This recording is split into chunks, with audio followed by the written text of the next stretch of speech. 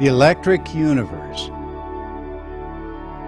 A subject of growing interest on the internet and of much confusion as well. If you've recently come to this subject, you may have heard more from debunkers than from those truly familiar with the work. That's just the nature of popular science forums on the internet today. In this interview with Australian physicist Wallace Thornhill, we begin the task of correcting the most common misconceptions. Our hope is that you will take this opportunity to compare the words of the critics to the actual hypothesis as formulated over several decades. The greatest challenges facing newcomers to the electric universe is to have some guide to where to start and the basic principles behind the electric universe. We have, of course, suffered these violent knee-jerk reactions from the mainstream, and of course they tend to be the things that people look for when they first come to the electric universe. They want to know, what do the experts think? And that poses a bit of a problem because generally it's not a dialogue between us and the experts, so to speak, but it's more in the nature of bald statements of fact. You know, Newton's laws are sacrosanct, and anyone who questions them is wrong. The same goes for Einstein's theories of relativity. Anyone who questions those, you just don't give them the time of day. But of course, if we're ever going to progress, then science must address questions raised by so-called outsiders, because often insiders are don't have the courage to actually ask these questions because they know what the automatic response will be.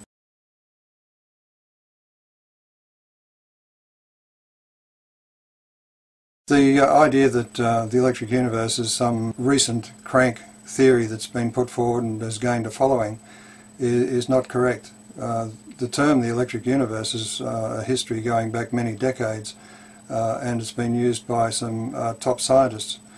One of those, of course, was Hans Alfvén, who spoke or had articles published under the banner of Alfvén's electric universe. So it is an idea which actually had currency in the last century, in the 19th century. And for those who care to go back into history and look at the major scientific journals of that period, you'll notice that articles on the electrical nature of comets and the possible electrical activity on the sun were topics of discussion. Unfortunately, in the early part of the 20th century, all of that was more or less suppressed, is probably the best way to put it, because it became or physics and the study of our environment in space became more the study of theoretical physics, mathematical physics, and the suggestions of the past were lost in this rush to try and explain things in mathematical terms.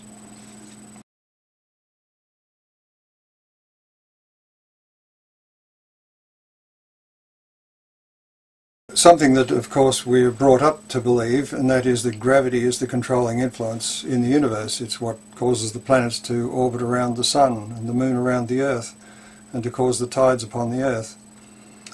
All of that is true up to a point, but the thing to remember is that basically there is no understanding of gravity. Newton was wise enough not to propose any theory. He just said that here's an equation, my law of gravity, if you like, and it works, but I make no hypotheses. Unfortunately, those who came later were prepared to follow Newton's path and feel that they had explained gravity, when in fact they hadn't. Einstein's theory doesn't explain gravity. It has matter somehow affecting space in a way which is completely unphysical, in other words, warping empty space. There's no explanation as to how this might happen or what it even means. So we have more equations but without any real meaning. So I don't argue with the fact that gravity is the controlling factor in the solar system and that it does raise tides. However, what I'm suggesting is that we don't have an explanation for gravity, and until we do, we will not understand the limitations of that theory. One of the limitations is, of course, that there is this peculiar constant called big G, the constant of gravitation. Now that's measured on Earth, and it's the least well-established constant in physics. It varies every time they try and measure it, and yet it's applied as a universal constant throughout space. And this is just a pure assumption. And the fact that it varies on Earth should be a signal that something is going on that we don't understand. And until we understand that, then we should allow the possibility that gravity is itself a secondary force in the universe. It's a very weak force, and that's one of the puzzles. It is so weak that we can actually jump into the air away from the entire pull of the planet Earth. So there is this difficulty in trying to explain it in terms of the other forces because they're all so much stronger. But the electric universe just takes the simple proposition that it is an electrical force. It's a very weak leftover force because although all matter is made up of positive and negative particles, they don't always balance exactly, particularly in space because they're orbiting systems, and therefore at any one moment the charge is not balanced.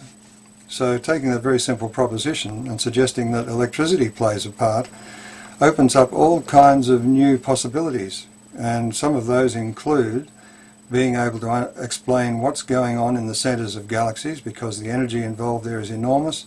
It appears to have a very powerful gravitational pull. We know that galaxies don't rotate as expected. We have to invent dark matter and add it just in the right places to save the appearances, so this is one problem. Another one is the enormous bursts of energy from very small volumes of space which are attributed to black holes. And because a black hole is a purely mathematical entity, that should raise questions too as to our understanding of what's going on in terms of Newton's law.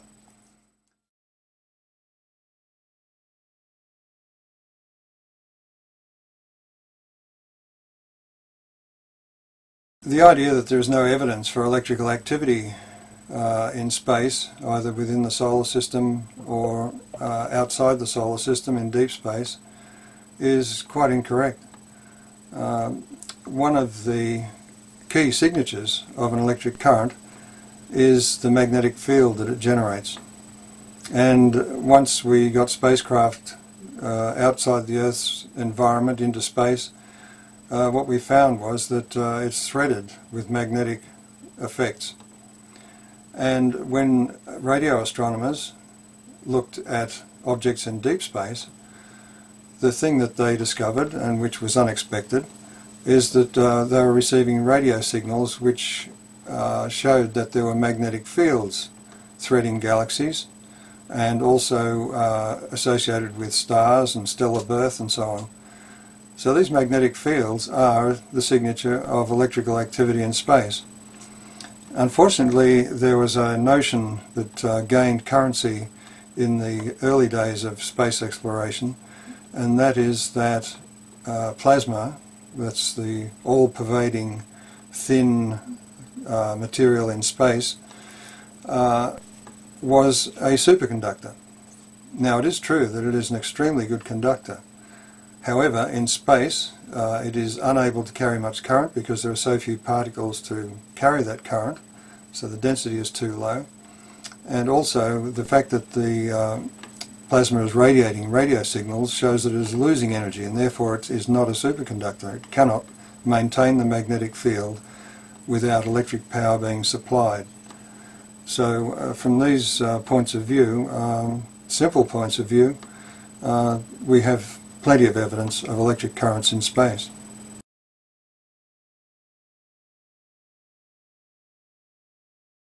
When I was at university, I recall the lecturer calculating how much energy would be required to separate all of the electrons from all of the charged nuclei in a teaspoon of salt.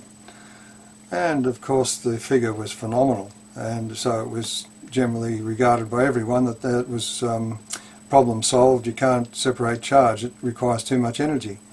And of course this was also transferred to plasma in space. However, plasma physicists themselves know that all you need to do is have regions of plasma moving past one another, and they will induce electric currents in each other. So you don't require bulk charge separation. This is the false argument. You're not separating all of the electrons to one side and all of the protons to the other. What you're doing is leaving them as a mixture, but with slight offsets or slight differences in their numbers. And that's all that's required to allow for an electric current to flow in plasma. It is obvious that charge separation does exist simply by fact of the electric currents that are detected by radio astronomers, and also by the very cataclysmic events we see in deep space, like supernovae explosions and so on, which can be actually characterized as a sudden coming together of separated charge. This can happen, according to Hans Alfvén, across what's called a double layer in plasma, where charge is separated. This is one of the areas where charge is physically separated in space. And Hans Alfvén was of the opinion that these charge-separated layers, or double layers as they're called, should be classified as discrete celestial objects, because they emit radio noise, they can accelerate particles, cosmic rays and so on, and they can explode, as sometimes happens near a star, to give those spectacular results.